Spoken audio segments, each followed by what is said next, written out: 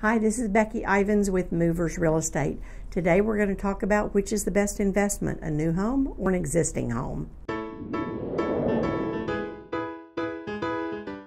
So you want to buy a house, but you don't know which is the best investment, whether a new home or an existing home. Let me kind of tell you my opinion on that. If you buy in a new neighborhood, where they're still building new homes, but homes have been around for a couple of years, your best buy actually is usually the existing home. They're still current. They've got current items in the home.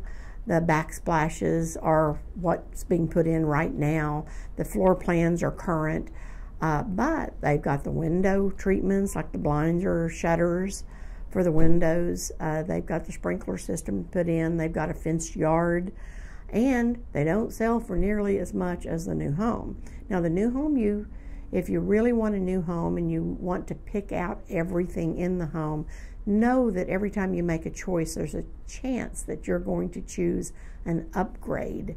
So new homes often can go above your actual budget if you're not very careful about your choices. If there's 4 choices, it's really hard to choose the bottom cheapest choice every single time.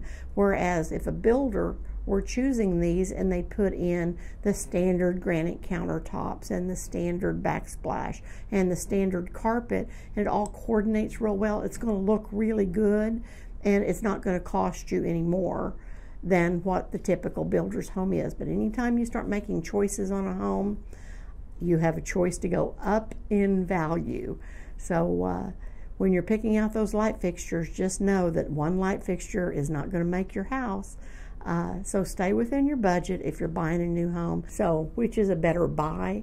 Kind of depends on your wants and needs. A lot of people want to buy only new homes, and I will have to admit that's pretty exciting because my last 2 homes have been brand new, and I got to pick out everything in the home. So that has a certain appeal to me. So if you want a new home, just be careful about the choices you make. So as a seller, which is going to bring more money? Is it going to be a nearly new home, or is it going to be a renovated older home? That is going to depend on the neighborhood. If you're in a very substantial neighborhood that is so sought after, and we've got a few of those neighborhoods in the metro. So one that comes to mind is Canyon Lakes. That's a very sought after neighborhood. They're still building new homes, but if you can find an existing home in there, if you own an existing home in that neighborhood and you've owned it, say, for 8 or 10 years, you probably need to refurbish and update some of the things in there before you put it on the market so that you can compete with the new homes. As a buyer, you're going to find some great buys in a home where they're still building new homes, and you're willing to buy one that's already built and been there 2 or 3 or 4 years. So thanks for watching my video.